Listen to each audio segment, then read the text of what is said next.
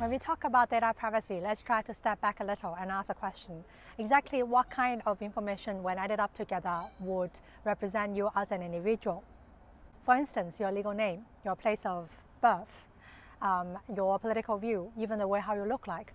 These are just the tip of an iceberg.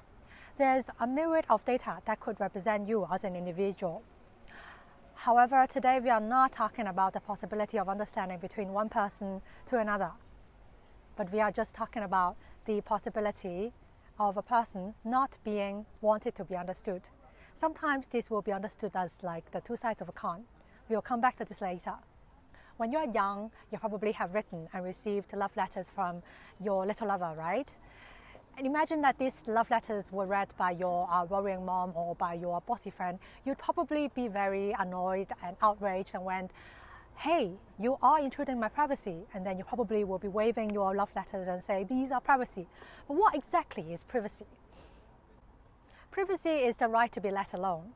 Actually, back in 1890, Samuel Warren and Louis Brandeis wrote an article at Harvard Law Review titled The Right to Have Privacy, to discuss about the concept of privacy, and they talk about the possibility of a celebrity not wanting to have reports about them being published.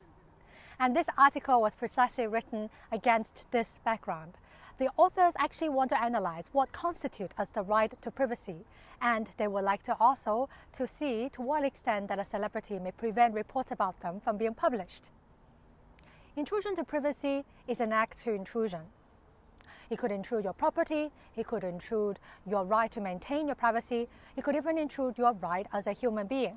If you want to prevent a person from being called you as an intruder of privacy, that person will probably have to first obtain your consent. This is manifested under Article of Universal Declaration of Human Rights, which goes, no one shall be subject to arbitrary interference with his privacy, family, home or correspondence, nor to attacks upon his honor and reputation. Everyone has the right to the protection of law against such interference or attacks. In different jurisdictions, different countries have their own versions of privacy. For instance, in Germany, they would use the term that's called Persönlichkeitsrecht or informationales Selbstbestimmungsrecht as legal concept to describe the related behavior of individuals. But then I would guess we will all agree that actually countries in the most part of the world will actually respect the right to privacy. We'll come back to the contemporary society. When we talk about data privacy, it's not just about protecting your own personal stories or your creative content, but it's more broad, so to speak.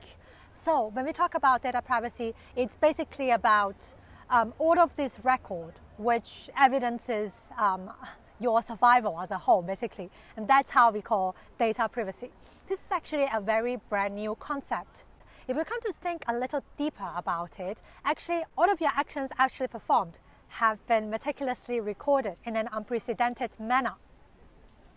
How would that be, you may probably ask? So probably they could come from your mobile phone, they could come from your computer, or they could come from, for example, like CCTV footage on every venue that you have visited. Obviously, this data would be very important to the enterprises, but it may not be as important to individuals like you and me. And why is that?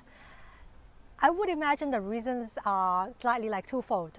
Firstly is that individuals do not usually think that we are like celebrities. We don't think our data are important enough to be recorded. And secondly is basically because when we visit a website and the website asks for our consent, we would basically just click yes, I agree, instead of going through all of the terms and conditions, right? And actually, when we come to think deeper about it, we will think that data is actually feels slightly distant because of its abstractness, right? But then try to imagine that somebody, or even say like a company, knows the venues that you usually visited, and they know when you wake up, and they even read the conversation between you and your friends. Now, you will probably feel pretty frightened, right? But in fact, a lot of us just simply surrender our data just like that. Isn't this surprising? And they are not even anonymized data. So as a whole, so to speak, that you as a person actually equals to the total sum of this data. And each data chunk will be equal to basically just one part of you. as an identity, so to speak. And what is even more interesting, in fact, is that behind this data, there's a logic behind it. So like these data record your behavior. And why is that? Because they would like to be able to predict your future behavior. And once they are able to predict your future behavior, they will be able to perhaps induce you to change your behavior. This will be of monetary or lucrative value to private companies. But then what about when they fall under the hands of the government? Take China as an example. Many Chinese cities have implemented social credit score system. Every action you perform will be recorded and a score will be generated. How will that affect you as an individual? For instance, if you want to borrow a loan from a bank, this score will affect the interest rate that you receive. And this score will actually serve as an indicator if you want to have a career promotion in your workplace. And it will also affect your civil rights. For instance, say like whether you will be entitled to certain government subsidies, or whether you will be able to purchase a train or even flight ticket. The upsides will be the law and order in the society will generally improve. The government will be more readily able to control its citizens. And so like the policy that the government would like to implement will be more thoroughly implemented countrywide. The downside, of course, which we can all imagine basically, is that the freedom of a person being let alone will be forsaken. Whilst the situation in China may seem slightly dim, when we turn to the global development in terms of data protection law, we will realize that it's actually not so bad, because there has been a lot of legislation in terms of data protection law have been implemented worldwide.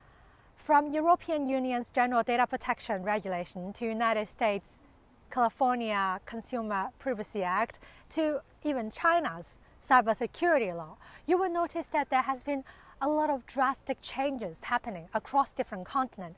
And you would ask probably, why would there be a lot of data protection law coming into place? And the reason precisely, which you can all imagine, basically is that the companies who owns the big data and who owns this IT technology, they would be able to be more readily exploit the data and to be able to predict the behavior of the millions of people worldwide. You may probably ask, what will an average person be entitled to get under data protection law? Here I will digress a little. Let's talk about food safety. When we talk about food safety, I'm a layperson. I would expect the food that I eat would make me healthy. However, sometimes I will also get confused. Why would the food that seemed harmless a few years ago would suddenly be classified as substandard? I will try to justify it this way. Human civilization is a process of accumulation. Studies will relentlessly generate novel results. Therefore, the standards towards food safety will be changed constantly, and therefore it will naturally be very annoying to the food manufacturers. However, to laypersons like you and me, we will probably happily accept this as positive development. Data protection also functions this way.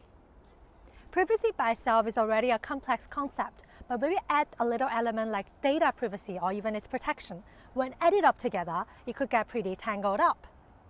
But the main point is, you know you are entitled to this right. This is a very important step. After knowing this, then you will be able to be more readily fight for these rights, because you already have the awareness of this digital right.